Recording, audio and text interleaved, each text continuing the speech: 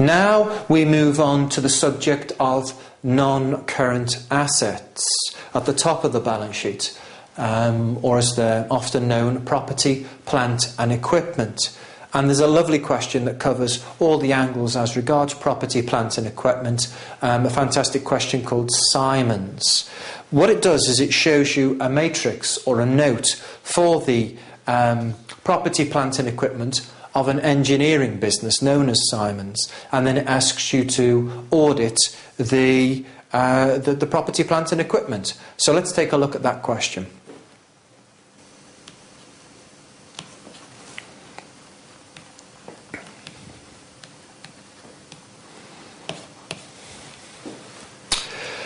Simon's requirement first. We should read the requirement first. Required, list and describe audit tests you would perform to verify the amounts shown in the fixed assets in the company's accounts for the current year ended 31st of March. 15 marks, which means you've got to come up with 15 tests, which sounds insane, but it's quite easy, to be honest with you. When you look at this scenario, you'll realise how. And then B, if the company did not maintain a fixed asset register, then describe the problems you would experience and how it would affect your audit work and opinion. It's quite cute, this, actually. It's getting towards the end of the syllabus, this question part B, and it's starting to look at the idea of a scope limitation. I don't know if you've heard of that idea, but when the records are insufficient for us to do a proper audit, then we end up with what's called a scope limitation, and that affects our opinion in the financial statements, or our opinion of the financial statements. So that's part B. I like this question. It's a good question. Part A, the great thing about these 15 marks is it breaks down into 5, 5 and 5. When you look at the top of the scenario, you'll see that you've got freehold land and buildings, plant and machinery and motor vehicles. And as you might imagine, you simply do 5, 5 and 5 for each. And, well, let's be honest, A-E-I-O-U is 5 letters, right? So you can do A-E-I-O-U, then A-E-I-O-U, then A-E-I-O-U, repetitively, first for land and buildings, then for plant and machinery, and then for motor vehicles. You can do that, but there's another mnemonic, which you might remember from earlier studies, is also very useful, and you can use it interchangeably, A-E-I-O-U and prove. Prove is the audit assertions. Prove is the 5 things that you need to prove in order to assert that the financial statements show a true and fair view. And the 5 things that you assert are presentation, records, ownership, valuation and existence.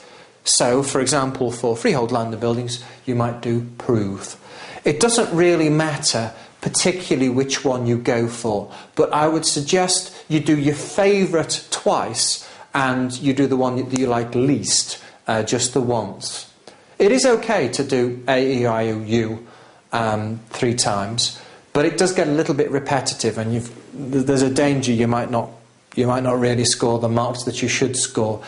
Prove tends to generate slightly different ideas, so I do recommend it to you. Well, we've already done quite a lot of A-E-I-O-U, so I've got a slight leaning towards doing prove A-E-I-O-U and then prove, I think. Not particularly strong leaning towards that, but yeah, what the heck, eh? So we'll give that a go and see how it works out.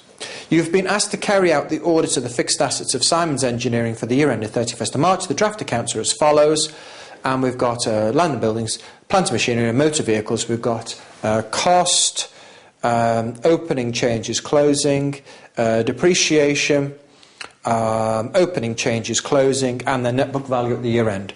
And the figure that we're actually auditing in the financial statements is that, just see the figure of 865,000 at the bottom right hand side of the matrix. That's the figure that would be transferred from the notes into the balance sheet, on the face of the balance sheet, on the face of statement of financial position.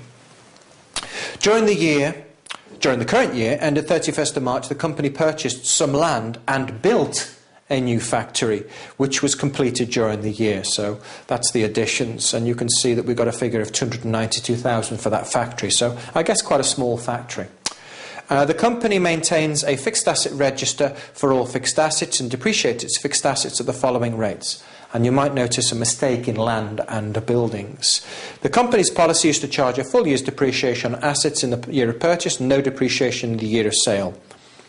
And it says, list and describe the audit tests you would perform to verify the amounts shown in the fixed assets in the company's accounts for the year ended 31st of March. So, yeah, let's do it. Land and buildings.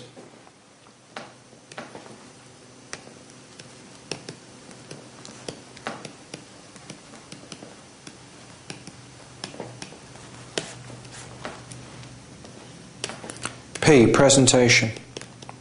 Presentation is just another word for disclosure. It's important that the financial figures show a true and fair view in the context that they are accurate, but also in the context of their presentation, their disclosure. So, one thing that you need to present correctly is the accounting depreciation note. And you'll note that the accounting depreciation note, as regards land and buildings, suggests that land is depreciated at 2% on cost. Of course, land is not supposed to be depreciated, right? So we've got to audit that and get them to change it.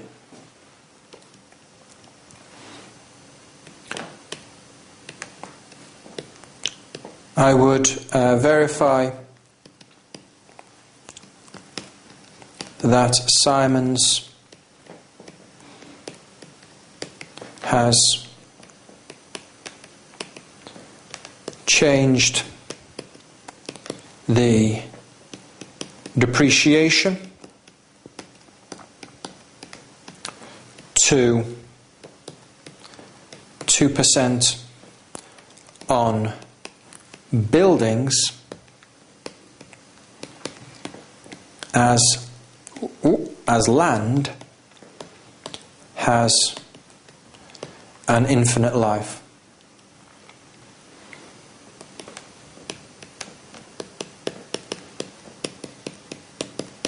So they need to change their accounting policy note. I would verify that Simons has changed the depreciation to 2% on buildings as land has an infinite life and therefore is undepreciated. R, records. Records is all about, the records and things being recorded in the right period. The completeness of the records, the completeness of the transaction recording, the cut-off, that's also included in records. Make sure the records agree with the FS, all of that kind of stuff. But I think the main record that I want to go on about is the 292. Do you see the 292 for additions? What I feel like doing as regards the additions, I'm not so bothered about last year's figures of 353,000 because that would have been audited last year. What I'm really excited about, what I'm really concerned about is the 292,000. So, records. What do I want to do? Just maybe reperform the calculation? I will recalculate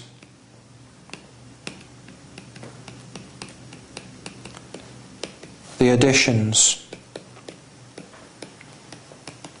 figure to confirm its accuracy.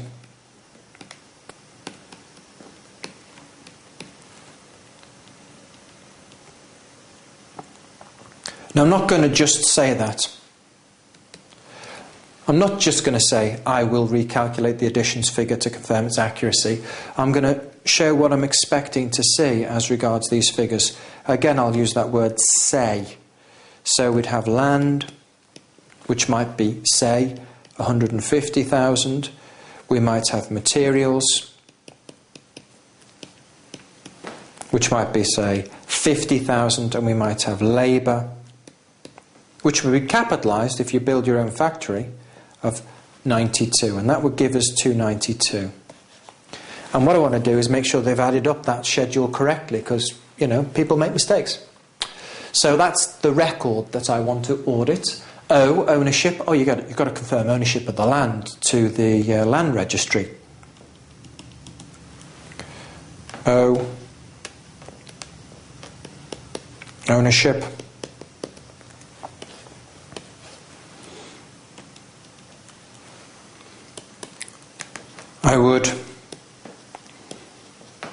confirm ownership of the land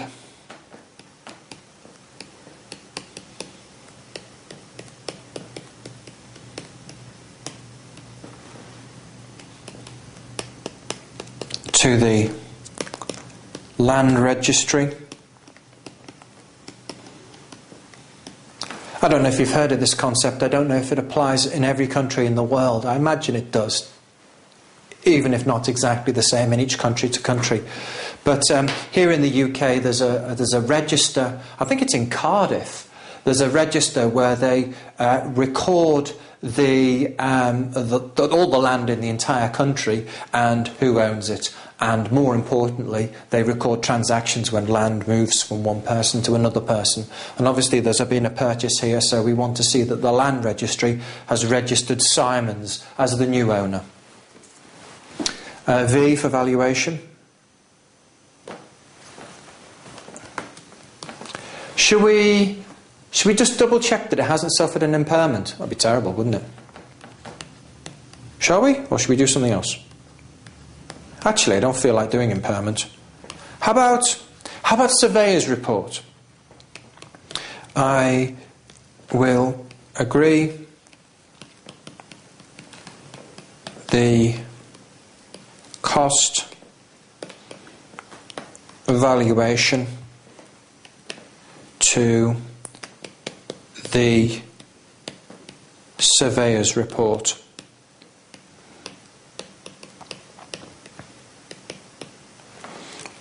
E, existence. Well, you just confirm the existence by inspection, right? Existence.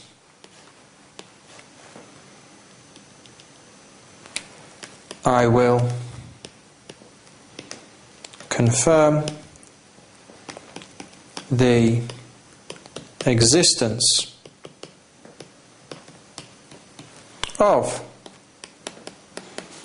the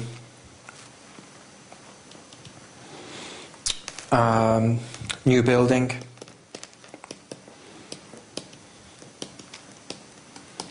by driving round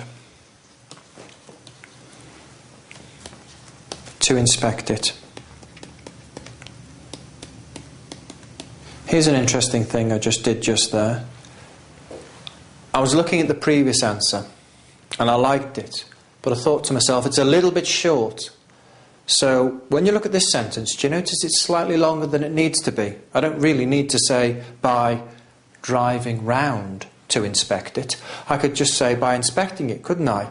But what I'm looking for is I'm looking for volume. I know it sounds completely mad, but what I want to make sure is this kind of 15-word rule. So I've got 1, 2, 3, 4, 5, 6, 7, 8, 9, 10, 11, 12, 13, 14, 15.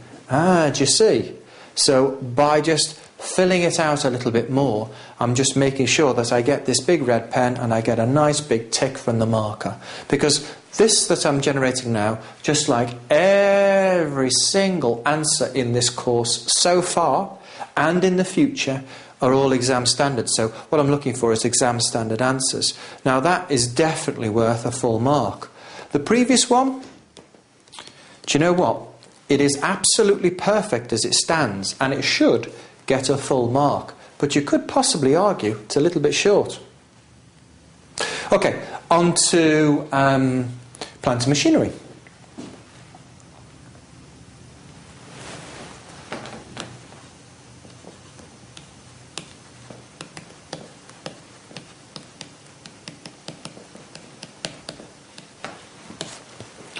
So this one's going to be A, E, I, O, U.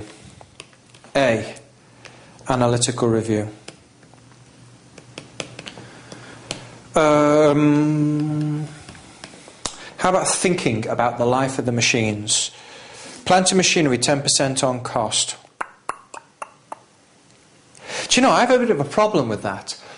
Some plant is going to last 3 years, and some plant is going to last 15 years, and it's not all going to be the same, so I don't really like that. Anyway, let's. By the way, 10% on cost is giving you a life of 10 years, isn't it? I will review the lives of the disposed plant and compare to the policy of using 10 years. That, by the way, 10 years is 10%. If you charge 10% per annum, you're depreciating over 10 years. And I'm using my brain when I'm doing that, so I'm doing analytical review. I will review the lives of the disposed plant and compare to the policy of using 10 years. Disposed plant, was there some plant being disposed? Yeah, there was. Did you notice its cost that was coming out of the cost section of the note was a figure of 29,000?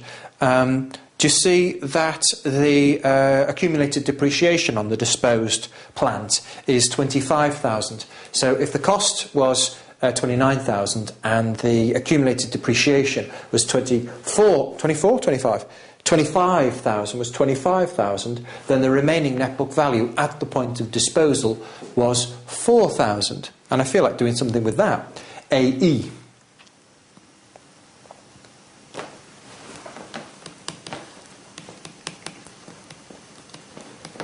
Inquiry. I will ask the plant manager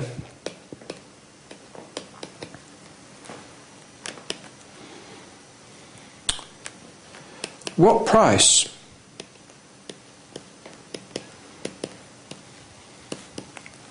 was disposed plant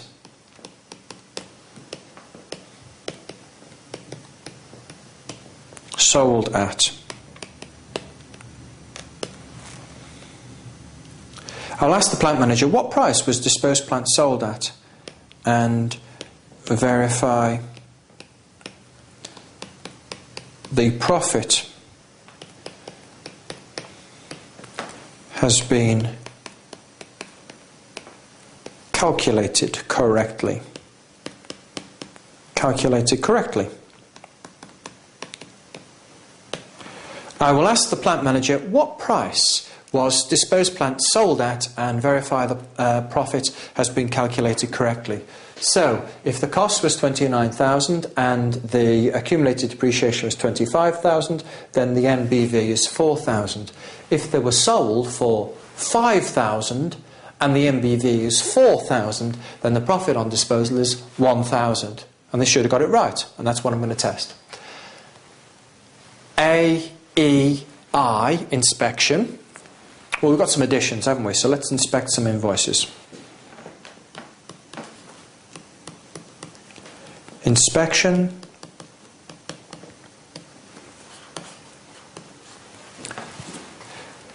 I will agree the additions to purchase invoice values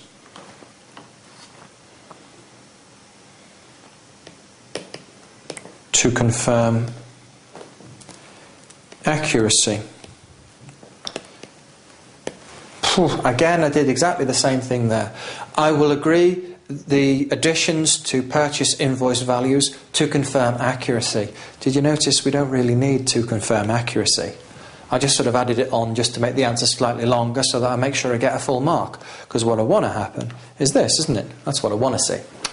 Getting a full mark. AEIO, observation. Observation, watching the machines, making sure they're still working. O, observation. I will observe the machines in use to identify any any impairment. I will observe the machines in use to identify any impairment. If the people working the machines are constantly swearing at the machines and thumping the machines and bashing it and getting generally annoyed with the machines, then the chances are that particular machine is rubbish, it's impaired. A-E-I-O-U, recomputation. Should we just recompute the depreciation? It's too easy to say no, isn't it? Recomputation.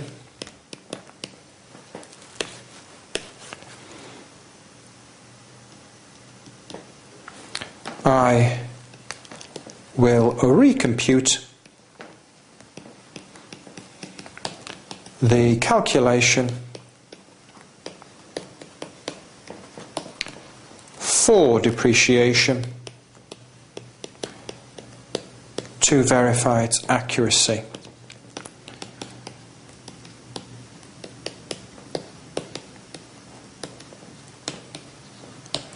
I will recompute the calculation for depreciation to verify its accuracy. A-E-I-O-U. Oh, I'm done. Okay, back to prove. Prove on the motor vehicles. Prove on the motor vehicles. Motor vehicles.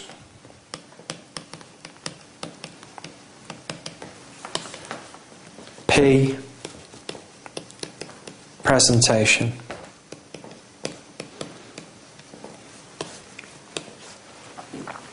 What shall I do as regards presentation? I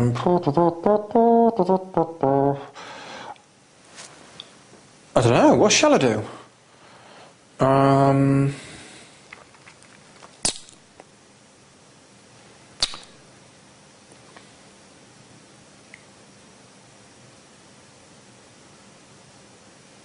It's getting harder now, because we've taken most of the ideas. I've got lots of ideas in my head, but they sound slightly repetitive.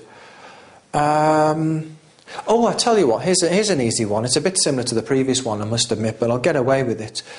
The thing that's presented in front of you, the matrix, is really how a note would be presented as regards an engineering company for fixed assets, for property, plant and equipment, and presented in front of you as a column of numbers, right? And column of numbers, people make mistakes. So let's reperform the calculations. I would reperform the calculations presented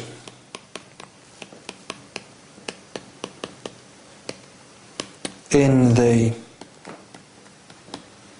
motor vehicles column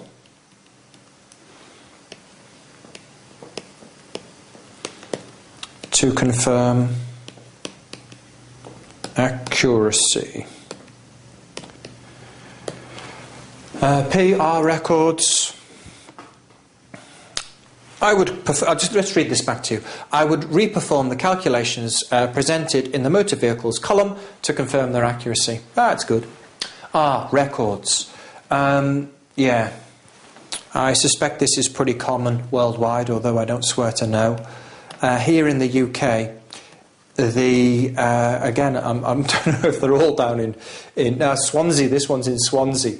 I don't know whether this is actually true, if I've got this right exactly, but I think it's Swansea. Down in Swansea, in the UK, in Wales, as it happens, there's an office that records all the vehicles and all the registration plates and who is the registered owner of each vehicle. We should be the registered owner of the Simons vehicles. Simons should be the registered owner of the Simons vehicles. I will agree the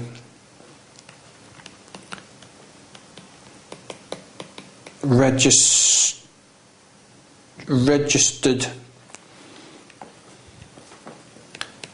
ownership I will agree the registered ownership is in the name of Simons for all the new vehicles. And I guess what I'm doing there is I'm confirming ownership, which is a little unfortunate because that's the next phrase. I will agree the registered ownership is in the name of Simons for all the new vehicles. O, ownership.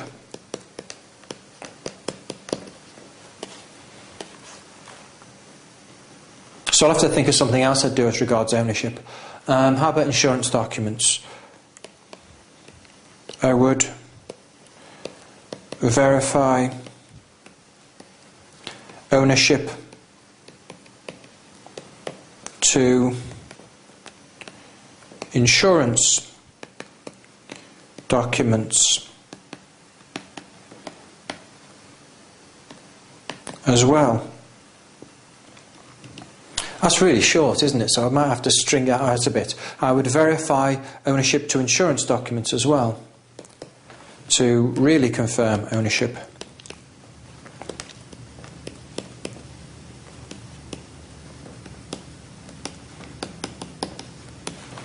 Same old story. I'm not actually saying that that extra bit at the end is actually adding anything. It's just making sure that the answer looks sufficiently long to attract a full mark. And then V, valuation. Well, you know, impairment in vehicles, they're a real thing, aren't they? Vehicles, they smash when you drive them into lampposts. Vehicles, do I mean vehicles or valuation? I mean valuation. So, valuation. Valuation. I will inspect any vehicles in the workshop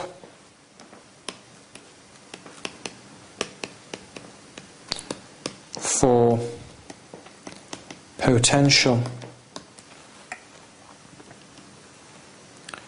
potential impairment. I will inspect any vehicles in the workshop for potential impairment. And then E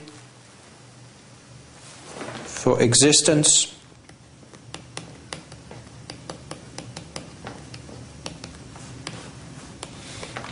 I would confirm the existence of motor vehicles not available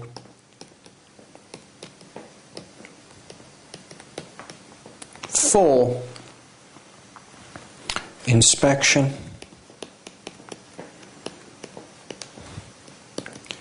to the registered keeper.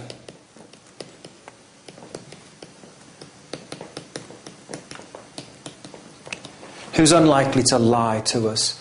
So if there was some sort of fraud whereby a whole load of cars had been bought and then actually they've been sold on, but the guy who was responsible for the purchase and had stolen the money from the sale had done so, he would then cover that up by pretending that those vehicles that had come in were all with a load of salesmen driving up and down the road.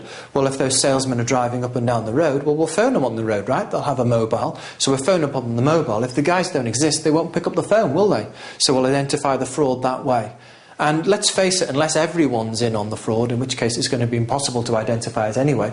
If everyone's in the fraud, even if, though you phone them up and that guy actually exists, and you say, you know, do you have a Mondeo blah-de-blah-de-blah? And he says, no, I don't have a Mondeo blah-de-blah-de-blah. I drive my own car. And you go, right, okay, what's happened to the Mondeo? What Mondeo? And then you're in. You've discovered the fraud. Lovely, yes, I must say I'm very fond of that question, and it ain't finished yet, so let's do part B.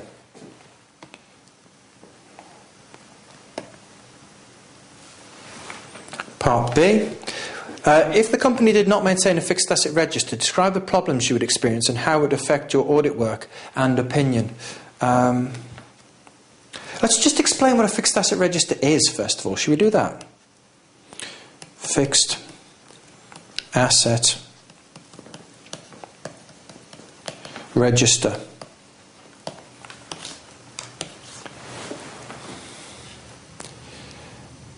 The above register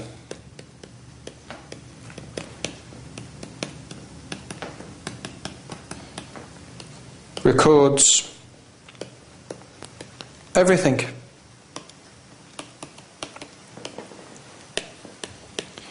you could possibly want to know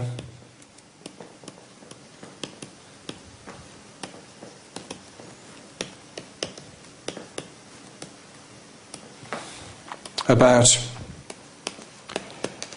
each item of property, plant and equipment.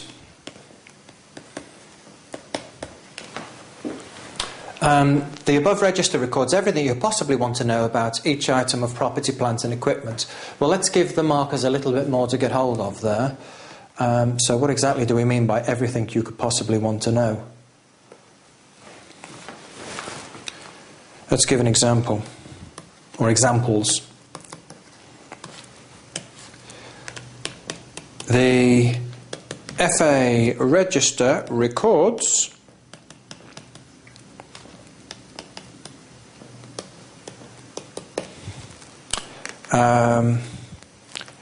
the purchase price,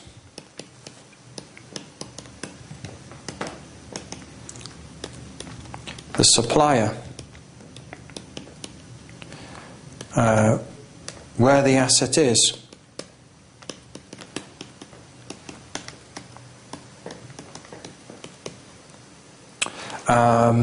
who authorised the purchase, what's the life of the asset, what similar assets were there, why we need it, what's its present net book value, what day we purchased it on, etc, etc, etc. Everything you possibly want to know about the fixed asset will be in the fixed asset register, and the result of an absence of a fixed asset register is going to be a devil of a job to audit fixed assets without that information.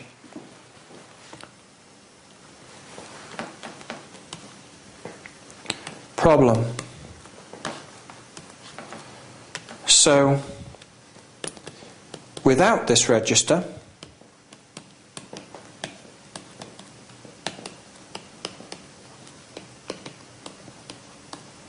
it would be very difficult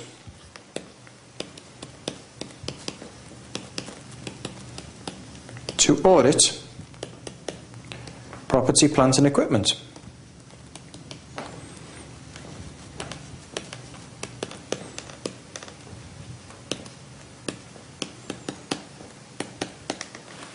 So without this register, it would be very difficult to audit property, plant and equipment. But it may still be possible if you have a very good fixed asset manager.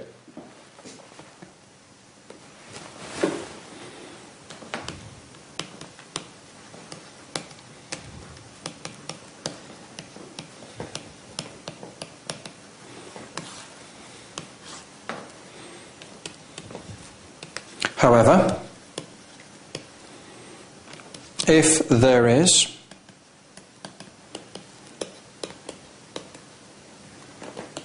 a very good fixed asset manager,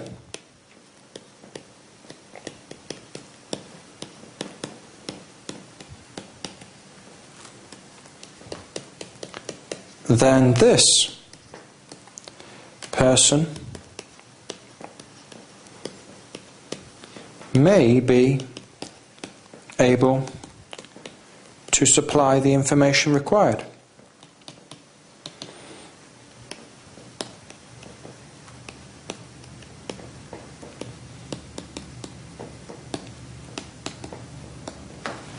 However, if there is a very good fixed asset manager, then this person may be able to supply the information required.